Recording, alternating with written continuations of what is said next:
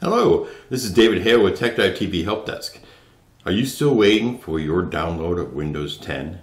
Well, that's okay. It was only released yesterday and there's millions of people that need to get downloads. But let me tell you what happened as far as the order of which these downloads were pushed out. Microsoft made a pact with the people who beta tested Windows, called Windows Insiders or Microsoft Insiders, and they're getting the downloads first. Makes sense. They did the work to help improve Windows 10. They should get it first. And then the rest of us. But there are millions of people, and frankly, Microsoft did say it would be after July 29th. So this is the 30th, so it certainly is after July 29th.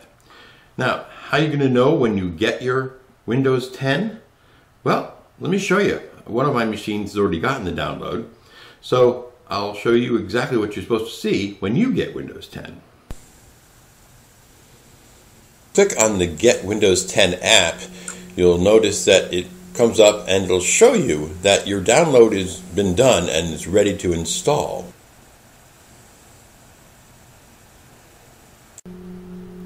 I read a review of Windows 10 yesterday, and even though there are a couple of small bugs in it, they said well worth downloading, well worth upgrading.